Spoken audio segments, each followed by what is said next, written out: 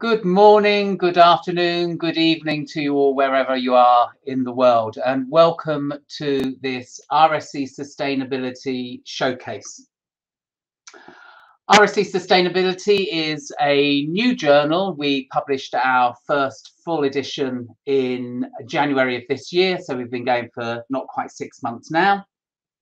And we cover a broad range of the chemical sciences and chemical sciences contributions to sustainability.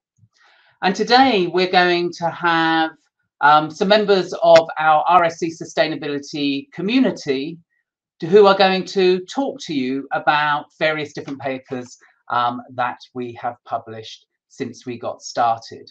The format will be, some of these are pre-recorded, and so we'll have a pre-recorded section, and then we'll have some live people, and then back to pre-recording, and then back to live people, then finally back to pre-recording again before it moves over to me to finish up the session. So really, I think that's all you need to know for now, and we can move on to our first pre-recorded segment.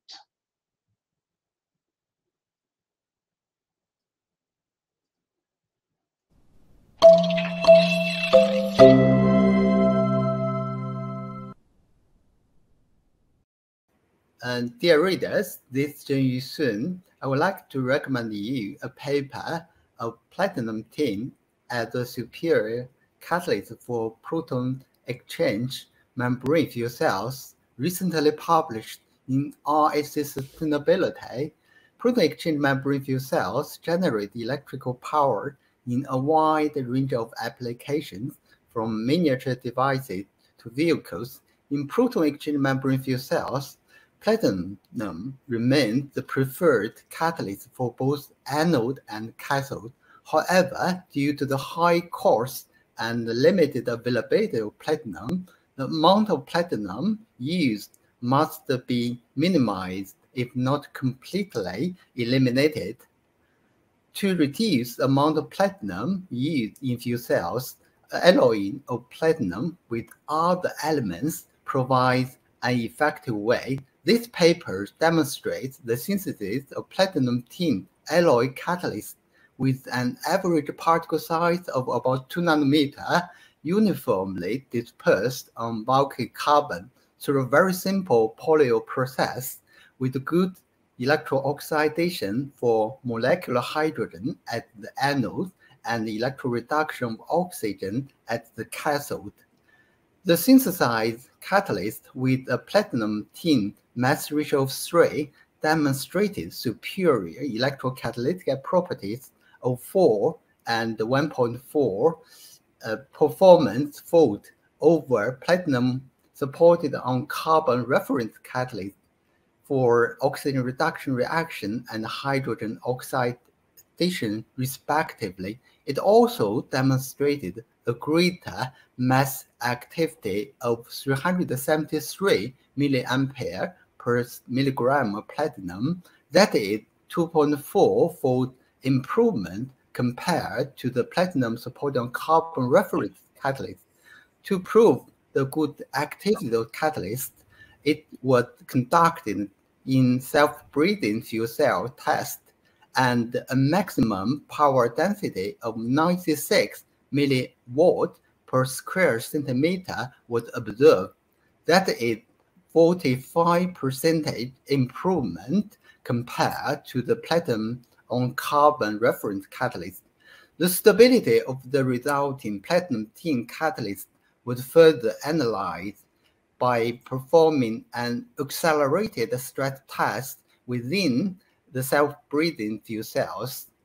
The performance loss after 60,000 cycles was only 9% at a current density of 150 milliampere per square centimeter and 85% of maximum power density retained. So these results are superior to earlier results in literature. This proves the capability of the resulting platinum tin catalyst to be operated in self-breathing fuel cells. Overall, this is a very interesting work showing the potential of the prepared platinum tin alloy catalyst supporting bulky carbon to replace the existing platinum supporting carbon catalyst for both anode and cathode in proton exchange membrane fuel cells. I would like to give my strong recommendation. Thanks.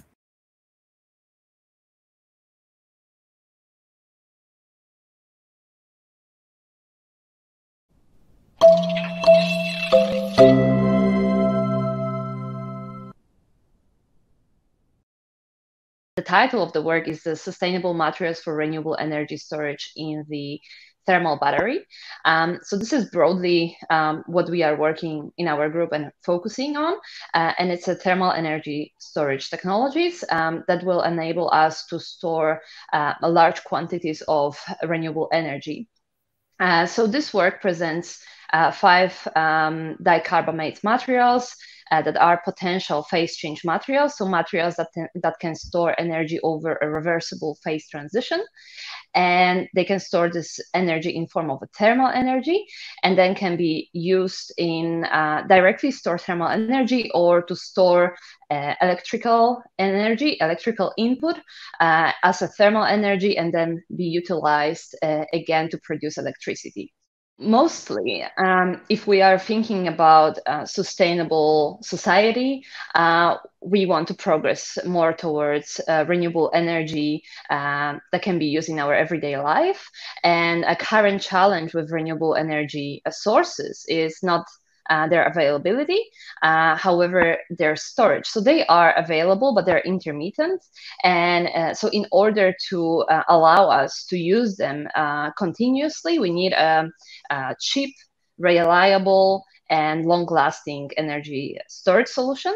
And batteries, like lithium-ion batteries, they're great. However, they can't maintain all of the energy storage we need in order to have the renewable energy storage more available for all of us. Therefore, we are looking for other alternative energy storage solutions, and thermal energy is one of them. So yeah, in terms of what are we tackling, we're tackling energy storage for everyday use. Lithium-ion batteries, they are great. However, they're used in many everyday devices. They're used in cars. Their sustainability is not great. So lithium is not very abundant. It's also coming from places that have some issues. So we're looking to things that don't have those problems. So phase change materials that we are working on, those diisocyanates, they made from sustainable sources. So those materials are synthesized in basically one-step reaction without any solvent at temperature around 60 degrees. We have a potentially sustainable, and 70% of that material is already sustainable. The synthesis is sustainable. We're going without solvent at 60 degrees, so not very elevated temperatures, and where the reaction goes without any byproducts. So it's we're taking isocyanate, we're taking CR alcohol, and all end up in the final product. And so having that material then being potentially in the future even more sustainable than it's now, we can use that in order to store renewable energy in a cheap way. We also study a thermal stability of those materials. So we're showing that they can be potentially used over many, many years, around 15 years. And then we're also showing how they can be recycled. So if something happens with them, which we believe shouldn't, but if there are any impurities that affects their thermal stability, then we can purify them and reuse them again. I would say that the highlights are those materials that have a suitable melting point for the Carnot battery that is between 100 and 200 degrees. Their melting point is around 120 and 130 degrees. They have a high enthalpy of fusion, that is basically the amount of heat, so the amount of energy in form of the heat the material can store. It's quite high, around 200 joules per gram. And then thermal stability. I would say that are the three highlights in terms of material performance, and then the sustainability aspect of those materials.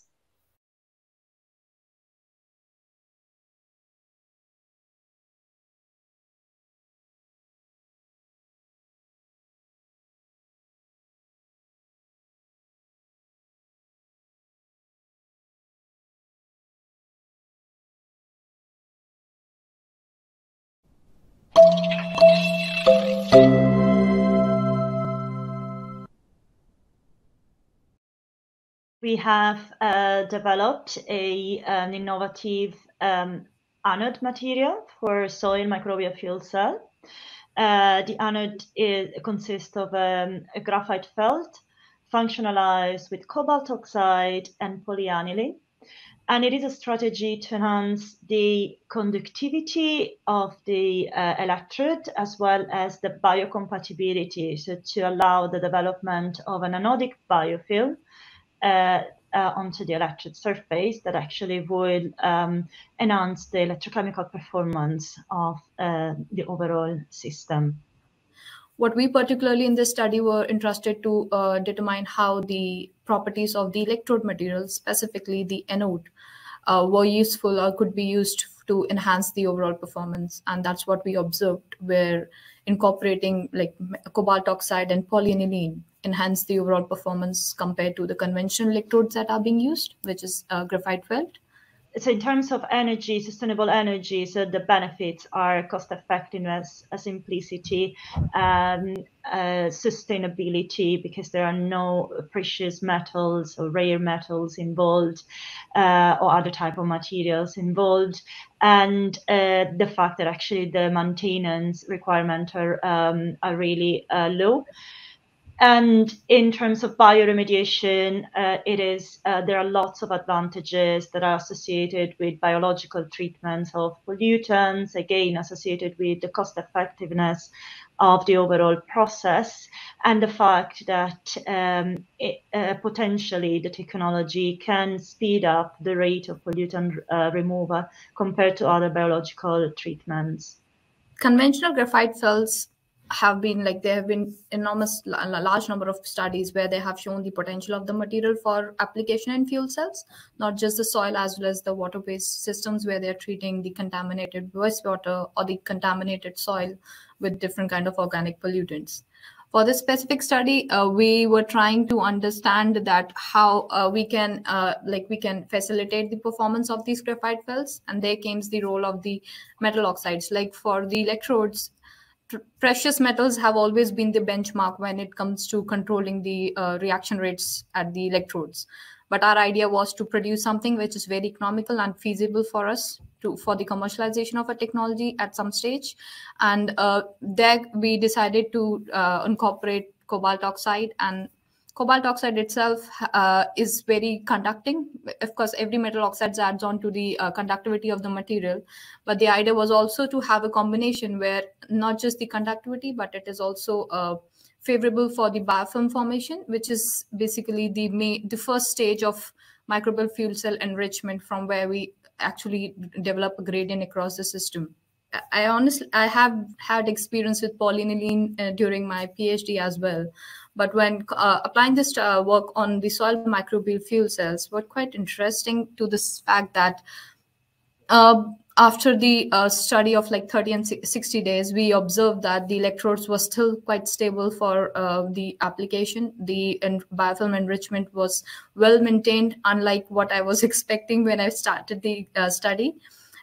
Because soil being a very complex matrix and the electrodes being deep into the pressures embedded in the soil. But the entrapment of the electrode with the polymer and the combination that we prepared, it somehow gave us a hint that maybe these composite materials that we developed have a more applicability for a long-term application compared to the conventional stat electrodes that often suffer from the surface degradation and surface area blocking. So that is some interesting observation from the study. cobalt oxide has this beautiful shape at the nanoscale. So we refer to them as nanoflowers. So that they're beautiful. They're really beautiful. And Simran last year was awarded the Image for Research Prize for her beautiful SEM images of her electrodes. I don't know if it's something you want to report, but they are beautiful.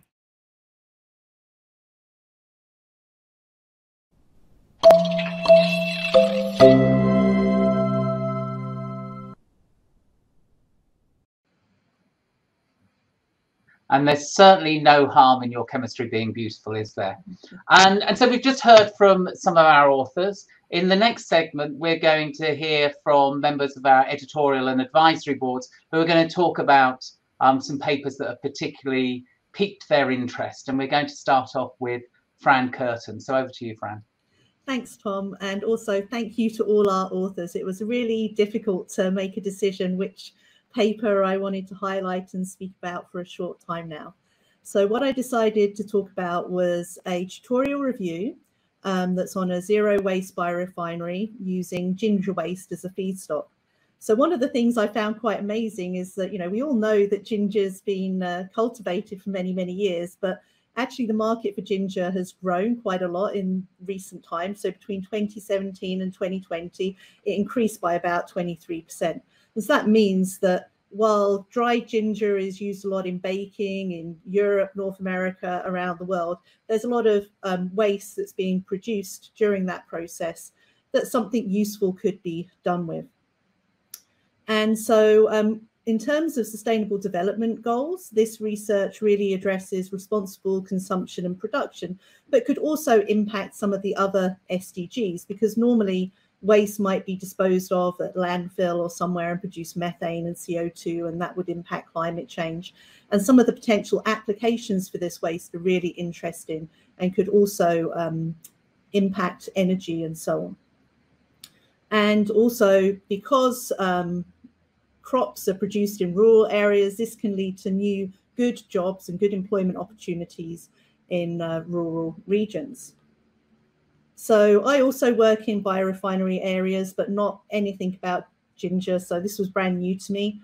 And I was surprised that this waste until recently has really just been used in animal feed, even though as a spice, we would all know that it would have biologically active compounds in there, such as anti-inflammatory and so on. And so this review, I felt, did a really good job of highlighting different green extraction methods that people could apply to different waste streams. So that might be supercritical carbon dioxide extraction or microwave-assisted extraction. And in addition to the bioactive components in this waste, they also highlighted some of the other materials that are present, such as starches and polysaccharides. And they can also be used to produce value-added materials, such as nanocelluloses.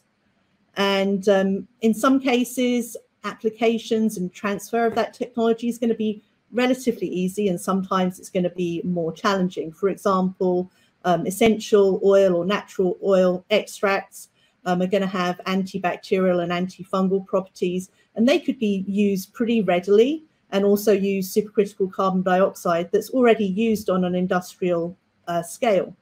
But other uses are relatively new and need further investigation and research. So the sugar or carbohydrate-rich waste stream, that has potential to undergo fermentation, particularly in the dark, to produce biohydrogen, which is considered a green and sustainable form of hydrogen. Also, the waste materials could be pyrolyzed and produce interesting porous carbons, and then these can be used in supercapacitors that are really important for energy storage. And so I encourage people watching this live stream to read this paper out of the University of York and their collaborators. Thank you. Thanks very much, Fran. And now we're going to move over to David Cole-Hamilton.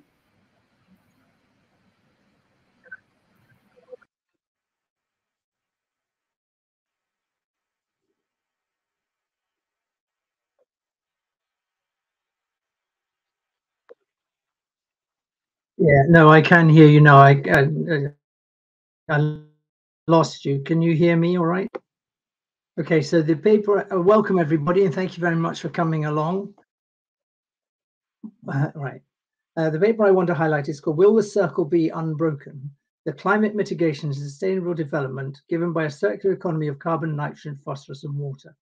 It's by a group mainly from the University of Leeds in the Global Food and Environmental Institute, but assisted by people from Cambridge and the University of Illinois Urbana-Champaign. This is about agriculture. And agriculture is one of the least circular things that we do. It's really a use and dispose type of process. If you think about what happens is plants grow and they take nutrients out of the soil. Either we eat those plants and take the nutrients into us, or animals eat them, and then maybe we eat the animals and the animals go into us. So all these nutrients in the soil are taken up and eventually end up in us, and most of it goes out, simply flushed out of us in our sewage. And yet we don't put that sewage back on the land. The reasons I'll come to in a moment. And so it's really a linear economy. And this paper is about, can we do something to mitigate that? And the reason it's not done, we don't put human sewage back on the land at the moment, is really mainly because there are pathogens in it, which, because of the temperature of processing, are not destroyed, and they can be dangerous to the public. There's also some level of public disgust at the concept. Just as a slight aside, when I was young, my father did get hold of a batch of human sewage, and he did put it on the land, and it grew a fantastic crop of tomatoes, because tomato seeds are not broken up by the treatment of human sewage.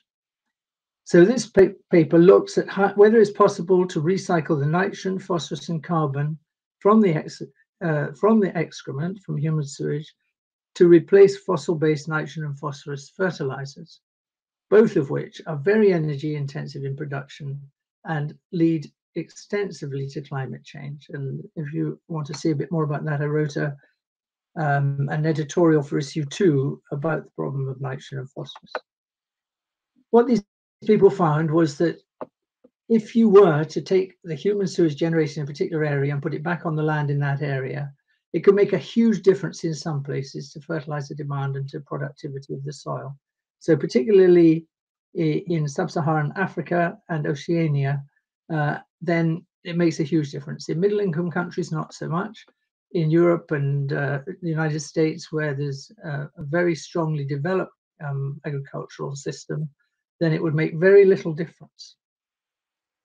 Now, the reason is, why is there that difference between these different parts of the world? And the main reason is that Europe and the North America export a lot of their food. So a lot of the food that they're creating and the nutrients in that food are actually not excreted in North America. They're excreted wherever they export it to. So one thing is they export it in sub-Saharan Africa, they import a lot of food. So they're producing more excrement than they would if they just use the food they grow in the country. And the other thing is, of course, in North America and Europe, there's a massive overuse of these fertilizers. There are incentives to make sure that you produce the maximum you can from the soil. And this leads to terrible problems of pollution with runoff and eutrophication. And so the recommendation here is that legislation should be brought in. When the legislation allows the use of human-based fertilizers, then it should go hand in hand with reducing overuse, because there's no point in trying to fertilize something which is already over-fertile. With carbon, that's mostly circular, because the plants in photosynthesis take up carbon dioxide, and we largely excrete it by carbon dioxide, but about 12% comes out in our excrement. And in agriculture, about 12% of carbon in the soil comes from fallow years or ploughing in past crops. So there is a possibility there that we could do something. We could put about 12% of the carbon that we need into the soil by recycling human sewage. And of course, the main advantage of circularity then is to reduce the amount of fossil fuel-based fertilizers that we use, ammonia and phosphates particularly, and that will reduce the carbon emissions associated with them. But there's also another advantage, and that is it will remove the direct production of nitrous oxide and methane in open sewers in developing countries. If you start to treat the sewage and take it away, then you don't get this extra, and it's a very large amount that comes out that way. And so the authors conclude in their paper that they think that through reducing the amount of nitrogen and phosphorus that needs to be produced, you could reduce carbon dioxide emissions from agriculture by about 140 teragrams. That's 140 million tons a year in 2022. And it's about 12% of the total emissions from those producing facilities. And in terms of carbon, you could put in about 104 million tons of carbon, which is about 12% of the estimated annual soil sequestration potential. In terms of closing off open sewers, you would save more. You'd save 445 million tons of carbon dioxide a year, and in 2022, and that would rise to 562 million tons in 2050. So I think this is a fascinating study. I think it's a really important study. I think it's something we really have to do, because we cannot go on taking nutrients out of the soil and flushing them away, and then producing masses of carbon dioxide, making fertilizer to replace them. So I think this is a perfect paper for RSC Sustainability. It's very broad in its scope, and I would urge you very strongly to go and read it. Thank you very much. Thanks very much, David. That was really fascinating. So we're now moving on to our second pre-recorded segment to hear again from some authors.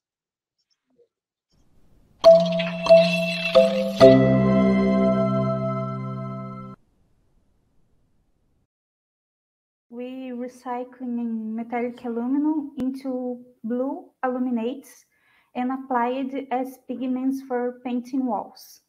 Basically is that. Recycling aluminum is very important because bauxite is the only source of aluminum on Earth. So, and it's not no renewable source.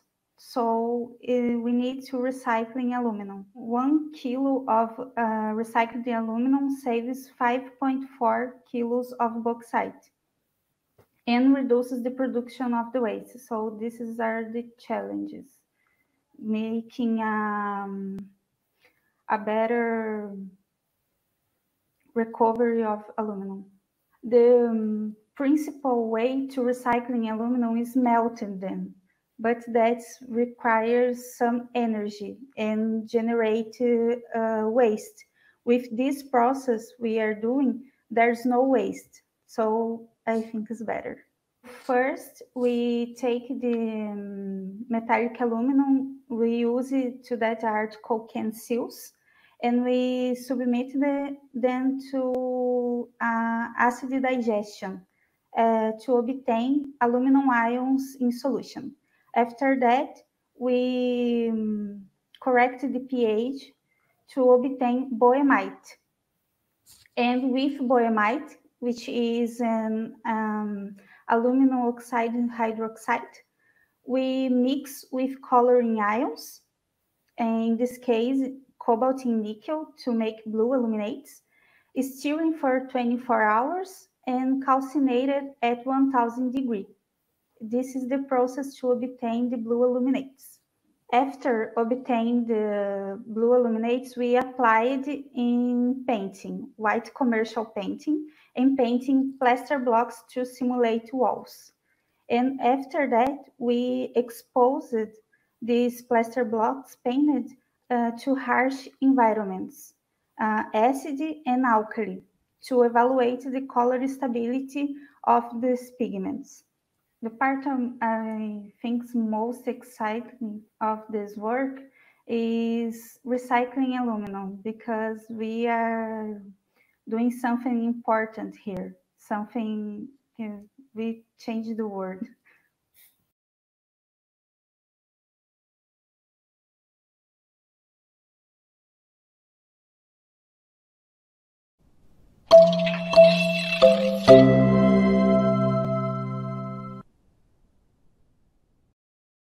Andrew, thank you for your contribution to RSC Sustainability. I was hoping to learn a little bit more about your research on supported nickel catalysts for hydrogenolysis. And so I was wondering if you could describe your work in perhaps a minute, summarize it for the viewers. Sure. So the core of the work was looking at the mechanocatalytic hydrogenolysis of a model lignin ether. And so kind of the novel aspect of it is that mechanocatalytic aspect where we do it essentially in a ball mill. And so instead of relying on the thermal energy, we use mechanical energy. And here we were able to demonstrate that sort of the underlying chemistry that you would need to basically depolymerize lignin via hydrogenolysis can be done in a ball mill without high temperatures or without additional solvents. And then beyond that, we kind of looked more at sort of the reaction network of the hydrogenolysis, as well as how the milling affects the supported nickel catalysts themselves, whether it's activating the nickel or how the support interacts with the different reagents. So you mentioned about how you could maybe use lower temperatures. Could you talk a bit more about how the research you've done addresses sustainability challenges such as saving energy? Sure. So for a lot of chemical processes, and particularly when we're trying to break down lignin, a lot of the traditional processes use high temperatures and a lot of organic solvents in order to make these reactions happen. And so by doing it in sort of the ball mill with the mechanocatalytic approach, we can run it at wholly room temperature. So we don't need to add in additional heating, and we don't need to put the solvents in there and add energy to the solvents to get them up to kind of those reaction conditions as well. And so that's sort of part of how we can save energy and make the process potentially more efficient. On the back end as well, because we're not dealing with solvents, it can similarly make the separations of the final products more facile. And we can kind of treat that as a whole separate system. We're not constrained with having the reaction in a solvent and then separating it out of it. We can kind of use that as an additional degree of freedom. And hopefully that could, again, potentially make the system more efficient, lower the use of auxiliary chemicals, and just make this less energy overall. Wow, that's really cool, the fact that you can use so much less solvents as well, and that feeds into the separation. So where do you see this work potentially going next? Sure. I think more short term, it's sort of moving into some different types of catalysts to see how those interact differently with the compounds, as well as moving towards chemicals that more resemble what is lignin. And so in this system, we had a very simple one because we were kind of the first people to demonstrate it. Here, we want to go in the future more towards substrates that have functionality and try to better understand how those additional functional groups, hydroxide, methoxy groups, are going to interact with the catalyst in a similar way. And so that's sort of, I think, the short-term goal was to better understand the system more similarly to how lignin is behaving. Well, that's really neat. I know sometimes it can be tricky to expand onto those larger lignin model compounds. Yes. And so you described how in the short term this would move forward. Do you think this could be potentially translated into applications? So maybe tied in with a pulp and paper mill or something like that. Could you speak to that? Sure. I mean, I think there's a few different ways in which this sort of chemistry and technology can eventually make it to the real world. Tying into a pulp and paper mill, you can use this potentially as sort of a novel pulping method, I could imagine. Mechanical pulping is something that happens in the real world today. And so if you could essentially add the catalyst during that process and help break down the lignin, that could make the pulping easier later on. I could also imagine it being combined with other mechanochemical steps or chemistries in terms of a whole sort of cellulosic breakdown. So you can start with whole cellulose, add in what catalyst you need to break down lignin, add in what catalyst you need to break down the cellulose, and just convert that all into these sort of sugars and simple aromatic compounds. I think those are real potential pathways for the chemistry to make it to the real world. Oh, wow, that just sounds amazing. It looks like mechanocatalysis has a lot of promise for the future.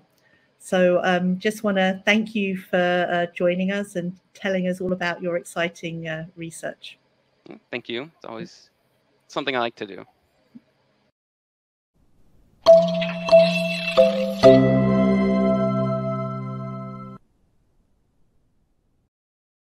Hi, my name is Cristina Pozo Gonzalo. I'm an associate professor at Deakin University and I'm also an associate editor in the new journal RSC Sustainability, where we are publishing great research towards sustainability. So today I'm going to talk about this paper.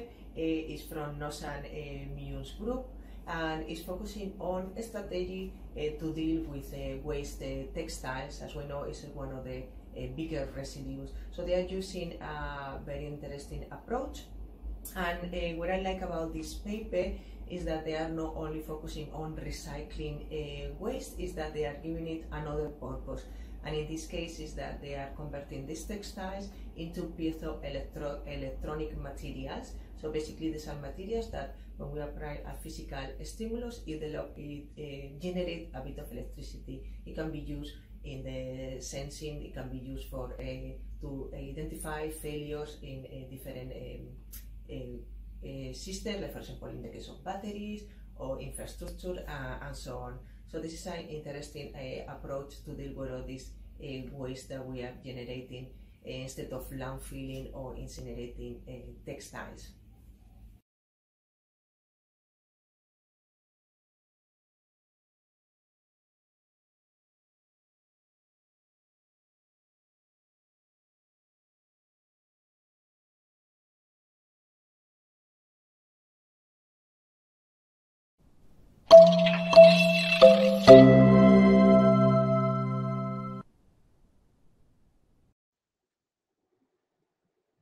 And thank you again to our authors and of course to Christina, who is one of our editorial board, but couldn't be with us this morning, this afternoon, this evening, because for her it's the middle of the night. And so now we're going back live and over to Mike Sutton. Thanks, Tom. I just want to highlight a paper that I found really fascinating, interesting one, biologically bound nickel accelerated depolymerization of polyethylene to high-value hydrocarbons and hydrogen. And what's so great about it is that actually it's working on a real problem that we all know about, plastics. Okay, it's plastics that are out there, and it's working on plastics. It's polyethylene, so 36% of all the plastics that are out there, and it's something where there's very little of the recycling at the minute. Where we do have that at the minute, the recycling that is there, the current process, it's not great on the economics. Okay, it's a high temperature process, so over 700 degrees. It has some catalyst coking issues, deactivation of that. You need some hydrogen in it. So it's a real problem that's actually out there that needs a solution. And so this team, actually it's a team from York, both biology and chemistry. Another great thing about this is actually bridging those gaps between not just a straight chemistry way of looking at it. They really went back and started thinking about it in an LCA kind of way. So some real LCA thinking, life cycle analysis thinking. And what they're able to do is to go away and think, well, okay, on the rationality of that work, how are we going to do this on that life cycle? We don't want to go away and have huge mining problems with more nickel, you know, need to go away and get that. Because there's also some social issues about where there are within there. So again, other sides to sustainability coming within there. So what they ended up doing is they're ending up using agro mining techniques. So being able to go away and use plants to take up the nickel that they wanted within that, and then they were going to combine that with microwave, a microwave assisted technique to be able to go away and bring forward a new recycling technique. And so what they ended up doing is they fixed some nickel in some plants, dried them out, and microwave pyrolyzed them, and then they've followed that all the way through, and then a range of conditions that they're able to get to. And some of the observations that came from all of this is that they're able to end up with a tunable process. Okay, it's a low temperature process, so 250 degrees C, very, very different than what they had before. So they don't end up, they're not seeing the same issues in terms of catalyst coking. They're also able to tune it, so they end up with a range of lower molecular weight and monoaromatics, some hydrogen. So instead of needing hydrogen, they're actually able to produce hydrogen out of this technique as well. And so what you're able to see when you see the whole rounding of this paper is that it brings all of those things together, comes up with something that ultimately you could potentially see this as a commercially viable route forwards, and something that actually can make that impact out into society. So it's a great paper. I'd advise people to really get out and have a read of it. And overall, I really thoroughly enjoyed reading it. Back to you, Tom. Thanks very much, Mike. And moving swiftly to South Africa, Vincent. Thank you, Tom, and a good day to all the viewers. The paper I'm going to highlight today is on upcycling of textile waste into high added value cellulose polymerase materials. That's your aerogels and chirogels. It's a paper from the University of PCL. Why did we look at this paper? In particular, why do you think it's suitable for RSC Sustainability Journal? There are issues around what we produce, how we produce, and the waste generated thereafter. This research in particular highlights two pressing issues that have been highlighted by the UN Sustainable Development Goals. That's on industry, innovation, and infrastructure. That's addressed on goal number 9. Also, this paper addresses goal number 12. That's responsible consumption and also production of what we try and make.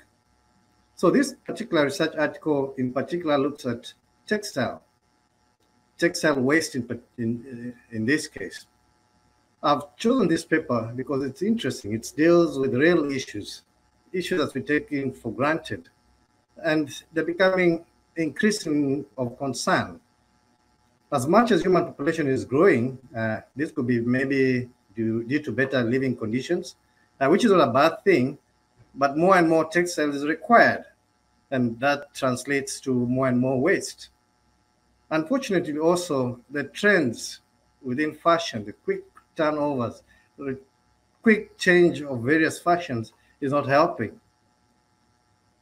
Textile industry in particular, we look at about only 20% of materials that are produced go into recycling. In this case, we generate what we call less valued materials, things that are used, for example, for your mattress fillers, things like insulators for your tubings for either heating or cooling. Those are very low valued materials in such. But what happens to the other 80%? It's a big problem. The upscaling option has become something that we should be thinking about. Currently, there's a lot being done in terms of spinning new fibers. That's where the people just redissolve the cellulose and try and make fibers out of them again. In this paper, it's trying to demonstrate the feasibility of making high added value materials. In this case, we're looking at making cellulose aerogels. In this paper, in particular, they wanted to look at how they could make nanostructured materials that are lightweight, which is good, things that you can tune in terms of size and shape, materials that have got high internal porosity, large specific surface areas with good or additional functional groups on the surfaces, and also materials that are biologically derived, meaning they could also be biodegradable, which is a plus. In this case, they started out to look at 4 materials. One was used as a reference materials, that was the microcrystalline material that they had. And they had 3 other materials that were cellulose-based wastes from fabrics. There was cotton, and then there was viscose and rayon, where the latter 2 were regenerated cellulose fabrics. They also dissolved or dissolution these materials using 2 ionic liquid. One was the midazolam-based ionic liquid and the amidite-based ionic liquid, where the latter, in this case, was found to be cheaper, which is good, easy to synthesize compared to the midazoleum. It was also easy to work with or easy to handle, and also it was easy to recycle. We need to think about processes. It was easy to recycle this ionic liquid. Last but not least, it was also one that gave good dissolution. They also introduced DMSO in this paper, and I thought, why did they have to do this? Is DMSO a good solvent? It was just used as a core solvent, but why DMSO? How green is DMSO? But when you read further, it's interesting to see that the DMSO significantly assisted in the dissolution. It brought down the energy consumption in this particular paper. So there is some plus when we introduce things that are not necessarily green, but they have got some plus in other sustainable processes. Ethanol was used to coagulate the materials to generate the carologels, and there are three main carologels that were made. There was xylogels, there's aerosols, and there was a carolgel that was used by using solvents and the freeze-dry approach to make the sample.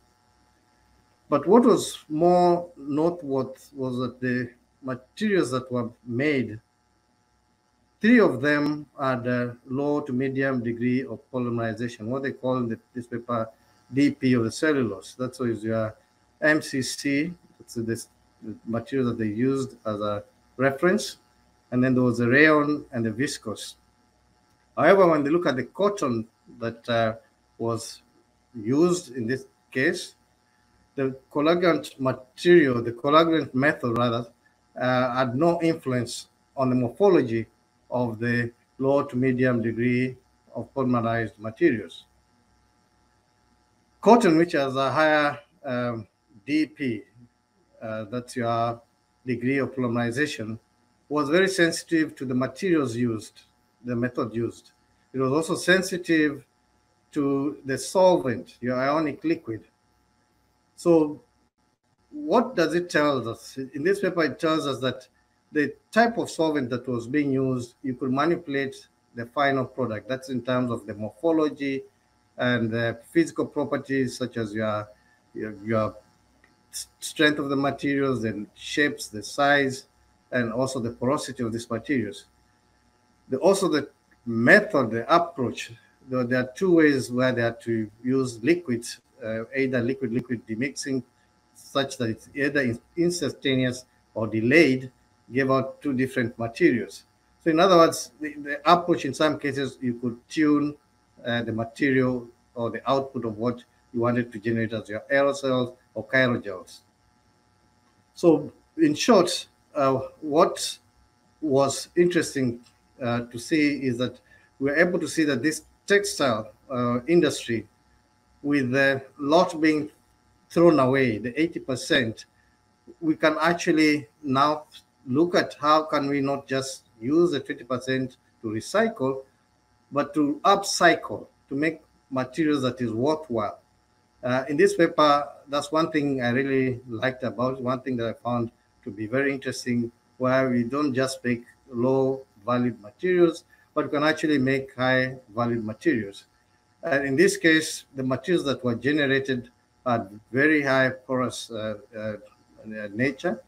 They were very light, they were ultra light in this case, and they had very high or large specific surface area.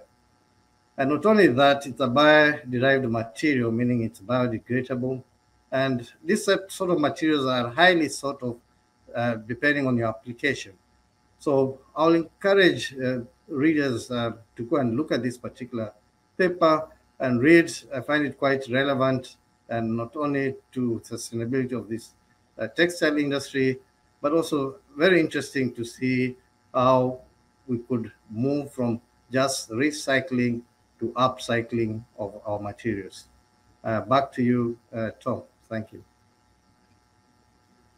Thank you very much, Vincent. Yes, and I agree with you completely. The need for us to be able to upcycle rather than just recycle is absolutely vital if we're going to achieve a circular economy. So We now move on to our third and final of our pre-recorded segments, and again back to some authors.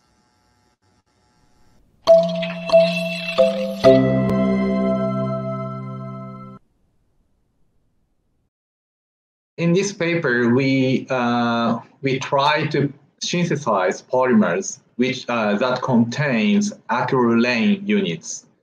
And the reason why we turned our attention to acrylane is the incorporation of aldehyde units in polymers.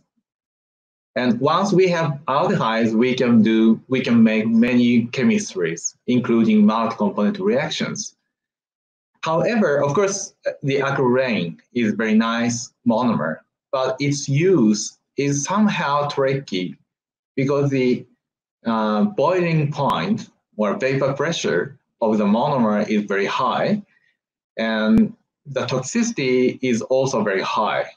So that was the challenging task in polymer science. So in this work, we wanted to showcase more sustainable synthetic method that allows us to install acrylane units into polymers without the direct use of acrylane monomers. I started research the multi-component reaction while I was in master degree. So these papers work helped me to know more about the reactivity and the possibility that use the aldehyde units into the passing reaction, no matter to make the normal material or in a new field in the polymer chemistry. Our synthetic strategy is based on the more stable polymers as starting polymers. So for this purpose, we choose polyacrylates, very stable polymers, and even very commercial polymers. And we turned our attention to partial reduction of ester units in polyacrylates. Then we can convert polyacrylates units into acrylane units by a partial reduction of esters. So also in the final section about this work, we already successfully used the aldehyde group to combine a passing reaction that we can use the cinnamate acid, which one is difficult to use in the post-polymerization modification. But in our case, we can introduce the cinnamate acid without a protect or deprotect procedure in the one-part reaction. Our sustainable point is not only the production of polymers featuring acrylane units, but also we are targeting polymers or functional polymers by using bio-based compounds. And in this paper, we synthesized and we designed photoresponsive polymers by using passing reaction with cinnamate. So which should be a very nice topic for sustainable chemists and material scientists. We expect this chemistry should be a good option in material science, especially because we can install many functionalities by using, for example, UGI reaction, Passerini reactions, multi-component reaction to integrate highly functionalized molecules. So I hope material science will turn their attention to our work.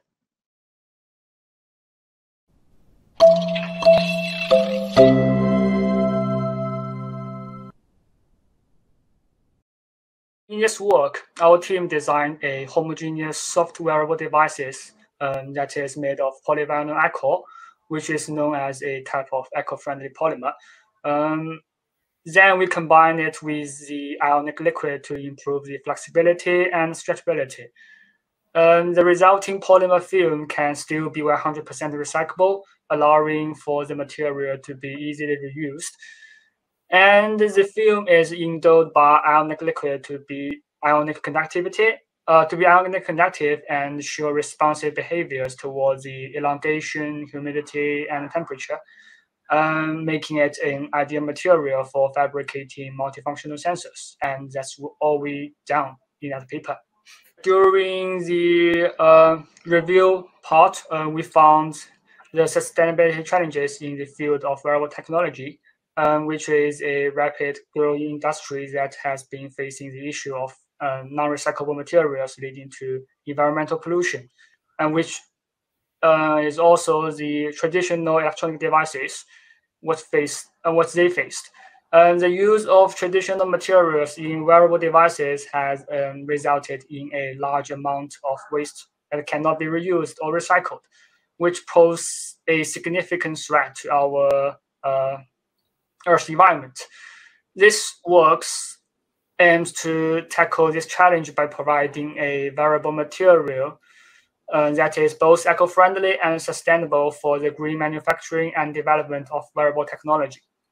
The ionic liquid can, well, one way is first is enhance the mechanical properties of the polyvinyl alcohol film to let the film to be stretchable and flexible, while the whole film is still maintains the homogeneous phase property.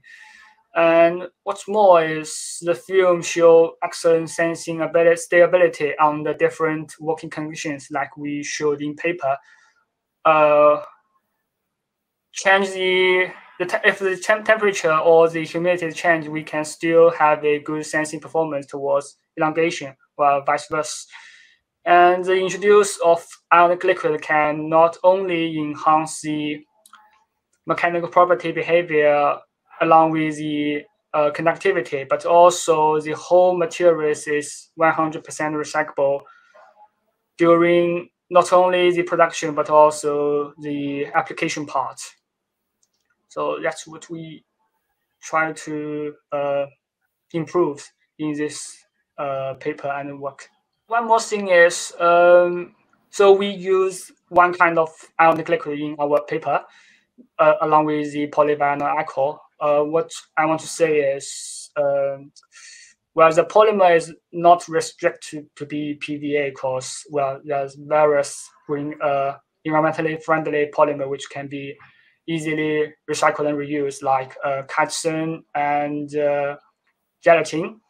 And also the ionic liquid is highly designable to reach our goal, which is to say, if we have different functions in this part, we can use different ionic liquid, such as the TFSI based one. So there's a lot of papers have already reported to use that polymer to kind of assemble some high capacity energy storage devices.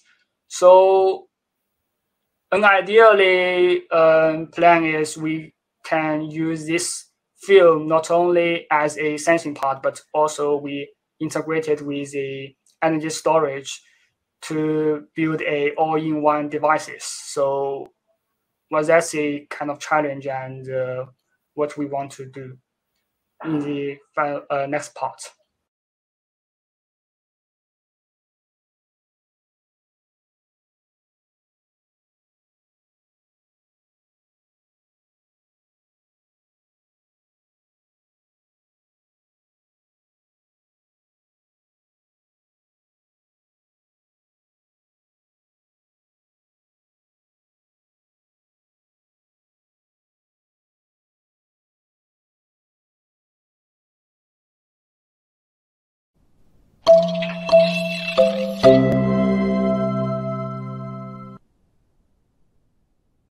Photocatalytic water splitting is an efficient and greener way towards the hydrogen evolution, but it is basically hindered by the oxygen evolution, which is the second part.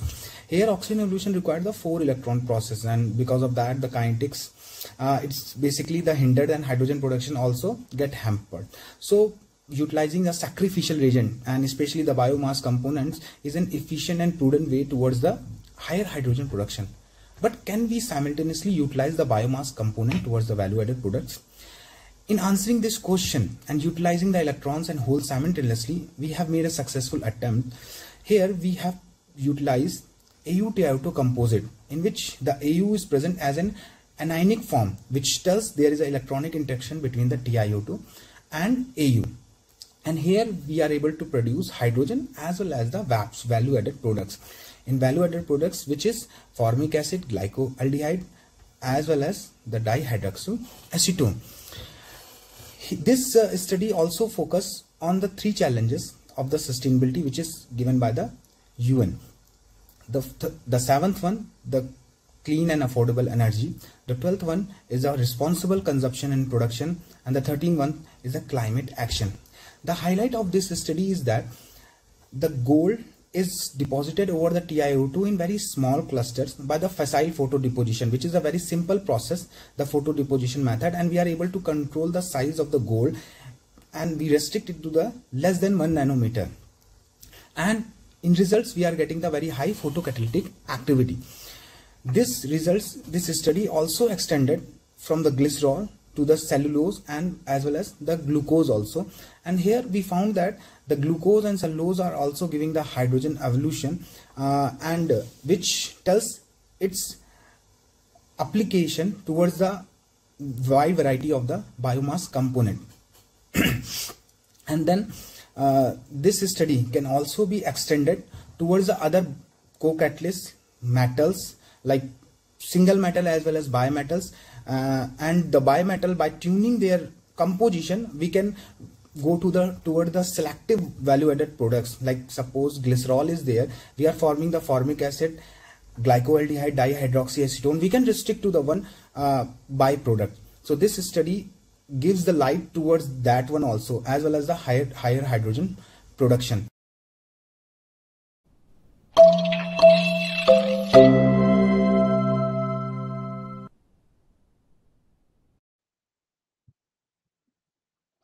And thank you very much to our presenters. And that is the last of the presentations for today. So there are some things that I need to do. So before I do anything else, of course, I need to say some thank yous. I need to say thank you to all of the presenters today, and especially, of course, to the members of our editorial and advisory boards who have been with us live. And so that's Fran, Vincent, Mike, and David. Thank you for your wonderful insights into the papers that you looked at, and also for the papers that you chose, because I thought they really did give a sense of the breadth of the things that we are looking at in RSC Sustainability, and I'll come back to that in a minute. I need to say thanks to all of our authors, because of course, without our authors, we don't have a journal.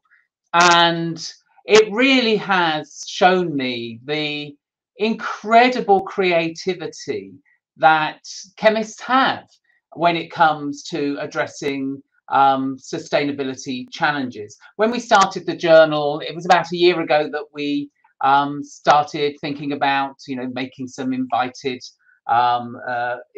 to write papers, etc.